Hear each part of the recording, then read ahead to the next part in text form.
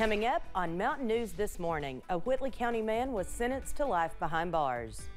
And a Clark County farm lost half its cattle after a fire.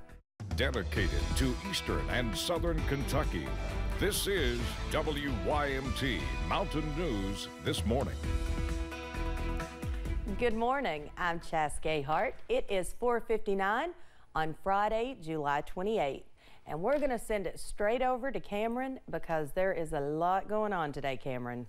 Yeah, Chaz, it's kind of surreal. At this exact moment, exactly 1 year ago, we were in this exact same place for a historic flooding event across the mountains on July 28th. Thankfully, nothing like that this morning, but we do have a first alert weather day in place on Friday, not for storms, but because of the heat. We are expecting some very warm temperatures later on today. We do have a heat advisory in place for all the counties in orange. That's for most of the region, and that goes into effect at 11 o'clock this morning, and that will last through 10 p.m. tonight. So technically, Campbell, Claiborne, Lee, Wise counties not under the advisory, but still, it's going to be warm out there as we go into this afternoon. We could see temperatures as high as the middle to possibly upper 90s. Heat index values possibly above 100 in some places later on today. So just be sure that you take plenty of breaks and also drink water if you plan to be outdoors today. This morning, temperatures are mild and muggy in the upper 60s and lower 70s. Up on the radar, most of us are dry,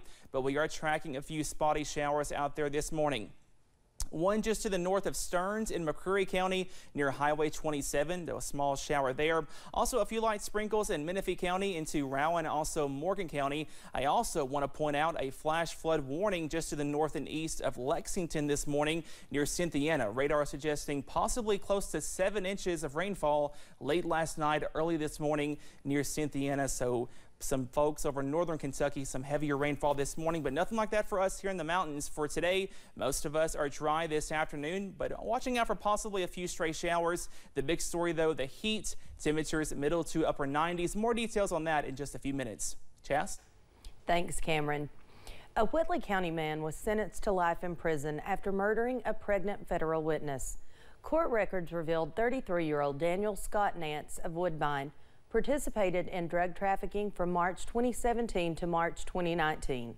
In 2019, some of Nance's suppliers and co-conspirators were indicted by a federal grand jury.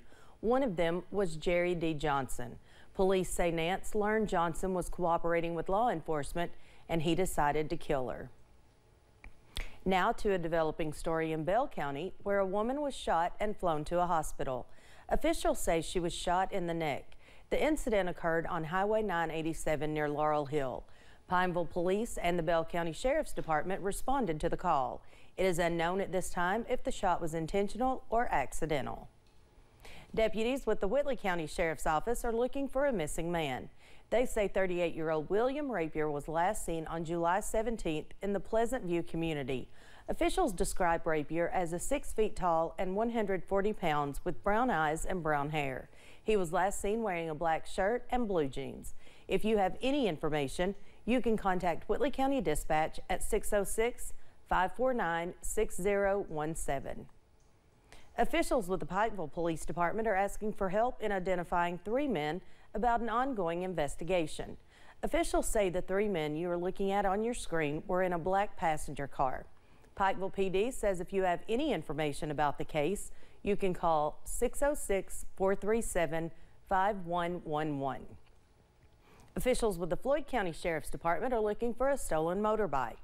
They say a 2022 KTM motorbike was taken from the Oxshire community early Wednesday morning. Officials say they also noticed a maroon 4-door Dodge truck following the bike after it was stolen. If you have any information about that incident, you can call Floyd County Sheriff's Department at 606-886-6171. Staff at the Kentucky Governor's Office has announced grant money for economic development projects in our region. The city of Somerset gets $1.5 million in funding to help the Somerset-Pulaski Economic Development Authority pay for project engineering. And Menifee County Fiscal Court will receive nearly $150,000 for their industrial park. In all, 7 counties are getting grant money. Construction of the controversial Mountain Valley Pipeline through West Virginia and Virginia can resume. The Supreme Court agreed to lift lower court orders that froze construction while legal challenges play out. Justices granted an emergency request from backers of the Mountain Valley project to allow construction to resume. The pipeline's planned route is about 300 miles long. The Clark County Fire Department responded to a call about a barn that collapsed on top of the farm's cattle Wednesday morning. Officials don't know what caused the collapse, but they say poor weather conditions could be to blame for the collapse that killed 7 out of 15 cattle.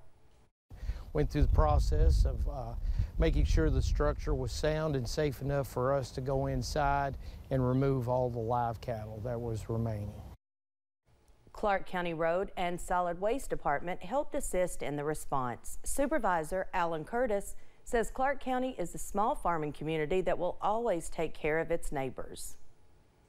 The CDC says skin cancer is the most common form of cancer across the U.S. And with summer in full swing, skin cancer specialists are warning everyone of the risks that come with extended sun exposure. UK Chief of Pediatric Hematology and Oncology, Dr. John DeRazio, says some skin cancers include squamous and basal cell carcinomas, most commonly seen in older people, and melanoma, which is the deadliest of impacts people of all ages. Guidelines for checking your skin frequently and going to get, skin checks by a professional are intended to catch these cancers early while they're more treatable. Dr. DeRazio adds, even though it is most common for those with lighter complexions to get skin cancer, it is still possible for those with deeper skin tones to get it.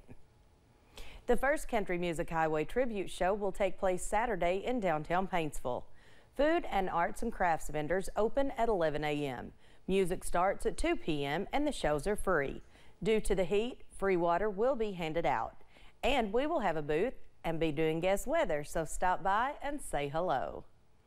Thanks for getting your day started with us here on Mountain News this morning. Coming up, car wrecks happen every day, but some Kentuckians are more concerned than others. Plus, a first alert weather day is in place as heat index values could exceed 100 degrees later on today. All those details coming up next.